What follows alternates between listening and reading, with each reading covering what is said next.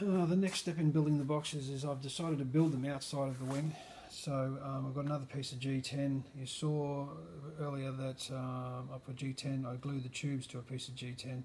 So now I've got another bit of G10 board cut.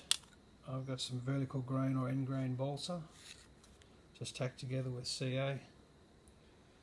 So I'll glue that all together. And then I'm probably going to, once it's all set, I'll probably shape the front here. I'll just grind some of that away and actually trim all the balsa off, of course.